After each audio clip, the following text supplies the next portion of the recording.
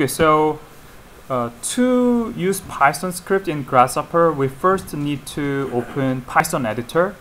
To open a Python editor, just double click the canvas and then just type Python. Then you can find Python script.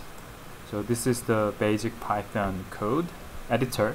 If you double click it, you can actually open the editor of an icon.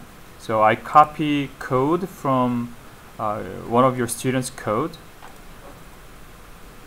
and then Control C, and then I paste it inside this Python editor.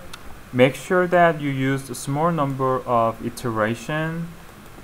So I do 3, and then OK. Then everything looks fine. Of course, you cannot see anything here yet, but this is how to open a Python editor and copy some Python codes inside the editor.